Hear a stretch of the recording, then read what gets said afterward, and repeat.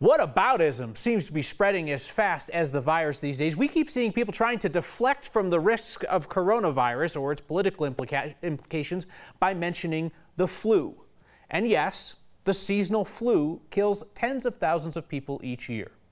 As our Steve Steger found out, there is a reason why the coronavirus has created a different sense of urgency.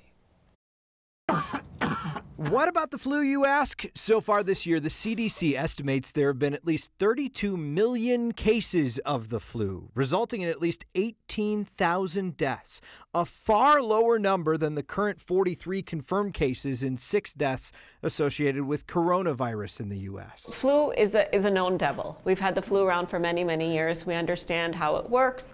We have vaccines to prevent the flu. 9 News medical expert Dr. Payal Kohli says there's a reason it's getting so much more attention. With the coronavirus, it's an unknown devil. So there's so little that we know about it. It's a rapidly evolving situation, and we're learning very quickly about it. The preliminary study of coronavirus, predominantly in China, found its death rate around 2%. That's high compared to the seasonal flu, which is usually around 0.1%.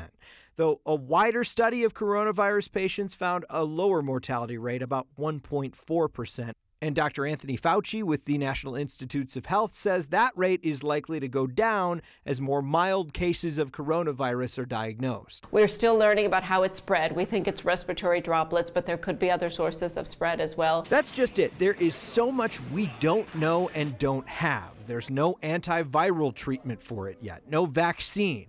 That's part of this process, Dr. Kohli says, and why we should be paying attention. It's an inevitable part of evolution that we face new diseases.